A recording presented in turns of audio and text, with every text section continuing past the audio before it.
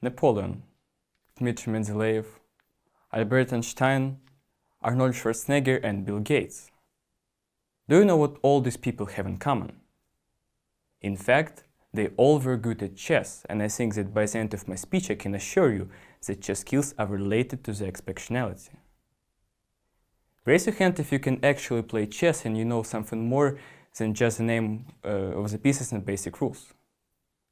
Not so many hands. However, I bet I can get you interested in chess just in 5 minutes, because today I reveal some secrets about it and we take a look at chess from another angle. Few words about me. I'm a candidate master in chess and I've been doing it for almost 10 years, and it's pretty much considering the fact that I'm only 17. It's like more than half of my life. And I made friends with lots of chess players and stop. Please stop thinking that all chess players are nerds. If you see a chess lover in the street, don't throw stones at him, okay? We're as normal as you guys. Before talking about chess, let's clarify what it is. According to Wikipedia, chess is a board game. However, for me it's not definitely true. So let's compare chess to math.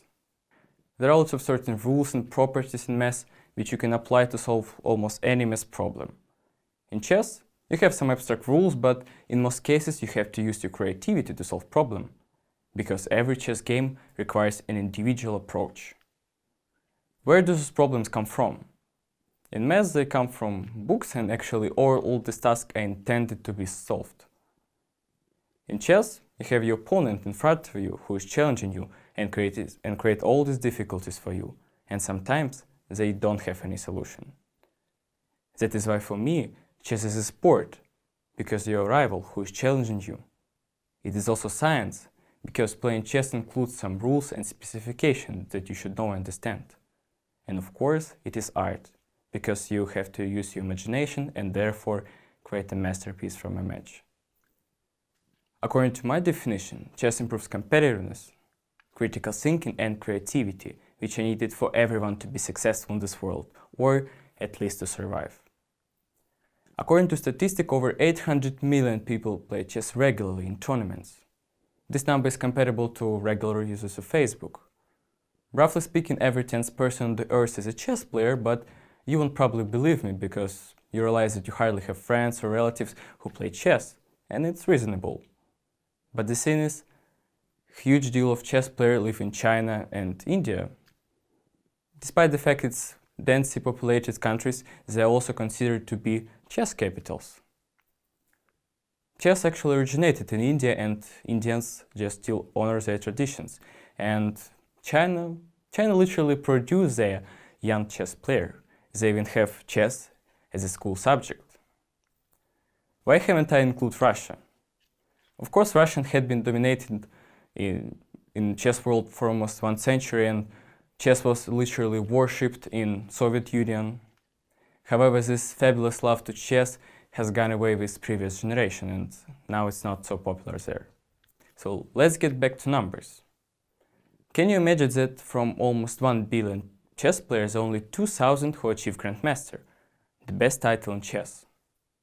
In percentage terms, it's something like this, and I'm even afraid to pronounce it.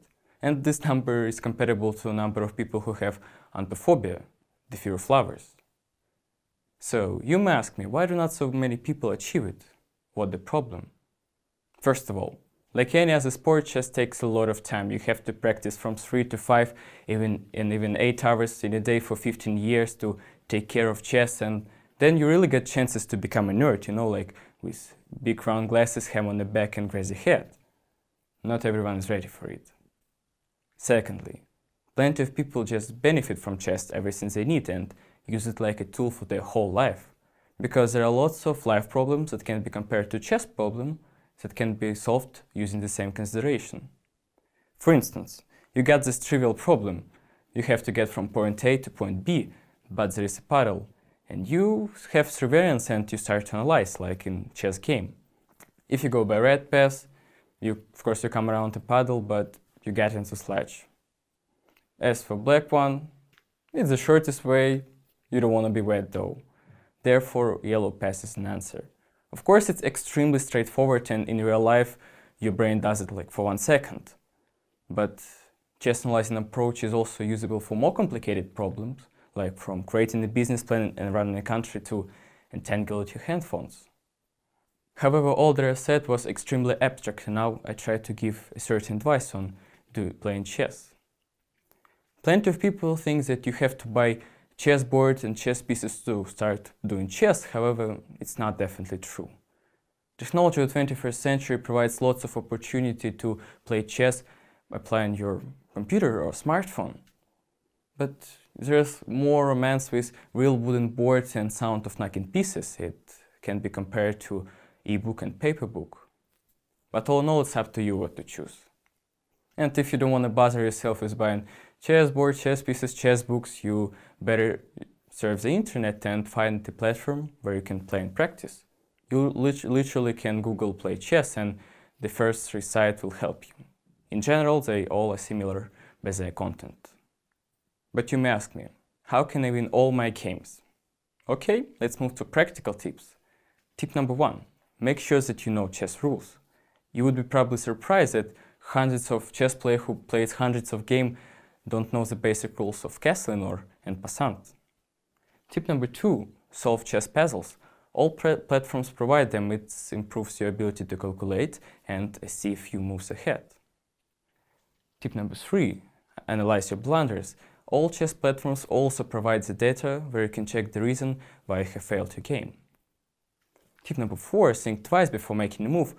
Don't be scared to spend a lot of time. It prevents you from silly mistakes. And finally, have fun. Have fun even if you lose your game. By the way, you get even more benefit from losing than from winning. Because when you win, you do something like, "Yoo-hoo, I'm the best chess player in the world, give me my crown."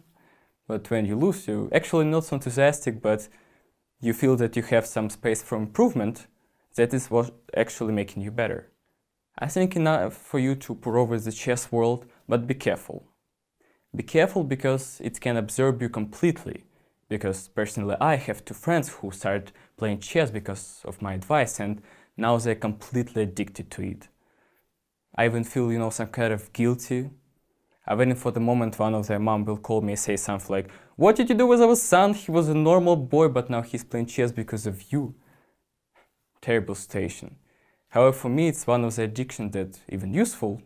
I wouldn't even call it addiction, because I've never seen a chess player who committed a crime for a dose of chess. And now, I want you to think about the list of people that was in the beginning of my speech. And I don't want to say that it's only about chess, that the exceptionality is only about chess. Of course not. But it helped them. It helped them to become who they are, and it can help you to achieve your goals and to be on a par with them. And if I were you, I wouldn't miss a chance to play chess. Play chess and become new Bill Gates, everything in your hands. And while you're thinking about playing chess or not, some listeners have already started to play. Don't let them overtake you in chess. Go for it. Thank you.